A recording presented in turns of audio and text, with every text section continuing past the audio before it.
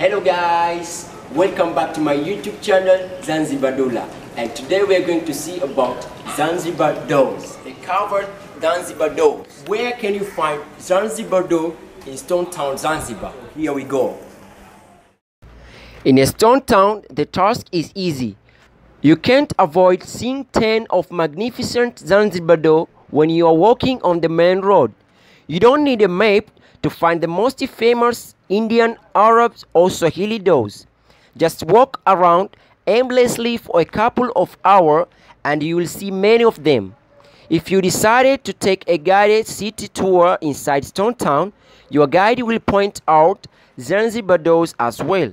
The term Zanzibar door is used as a concept to refer to the beautiful covered wooden door all around Swahili coast.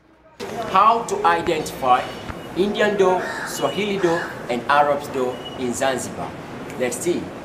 Indian door has a heavy brusted and arched top of frame, just like an Indian palaces. Brusteds come from India, where they were used to protect the doors against elephants. No elephants in Zanzibar. Brusteds, just like used as a covered decoration, show the cases of wealth of the residents in Zanzibar.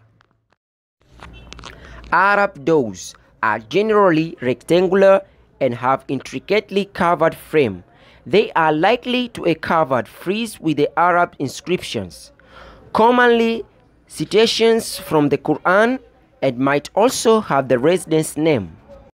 Swahili doors are simple wooden carvings. Swahili doors are also like Arab doors, but of course it has a lack of Arabic inscriptions. These types of doors also you can find them example in Lamu Island, and also you can find in Mombasa, Kenya. Is it amazing? Yes, amazing. So don't forget to subscribe on my channel, share and like, drop your comments. See you next time for the more videos.